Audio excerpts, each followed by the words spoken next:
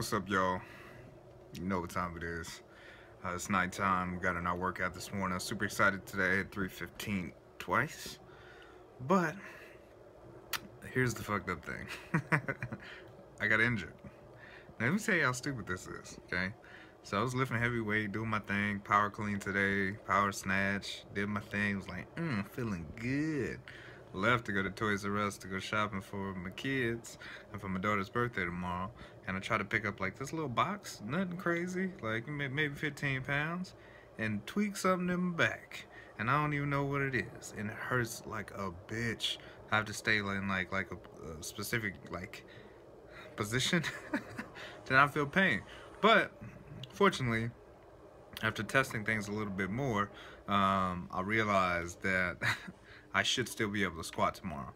So we should be good. Hold on, let me switch my damn hands. But anyway, so other than that, I think it's stupid as hell that I got injured off of some dumb shit.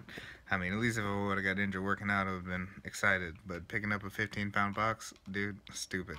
And like the position that that it hurts is like, it's not on my spine or anything. It's just like on my muscle, like underneath. I don't know.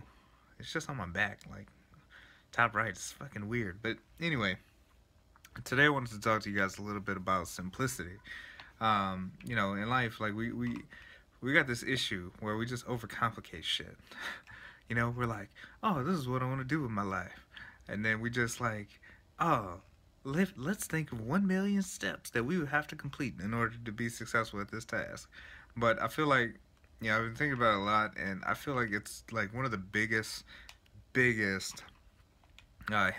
to success, because you know the big thing is all you have to do, literally, if you want to do anything, and this is huge with the, you know, the SBALB, you know, stop being a little bitch, is just do it. You know what I mean? Like, it's so simple. It's like, you know, we like to overcomplicate every damn thing, but the reality is like, for instance, you want to start a business, go start that motherfucker. You want to get a girlfriend, go talk to some chicks. I mean, it's just really simple.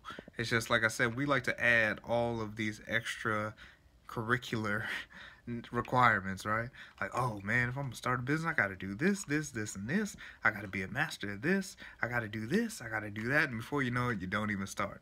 So I feel like, and this is what I'm learning, like in this whole process, you know, becoming a better me, is the easiest way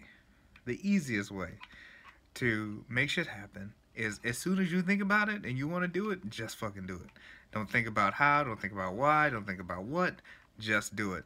And I'm learning this a lot, like especially like in my heavier lifts, like when I get to a position where it's weight that I'm normally not comfortable lifting, and then the first thing I start doing is thinking about all the reasons why I can't do it. My wrist position is off, my foot position is off, this feels funny, I don't even know, right?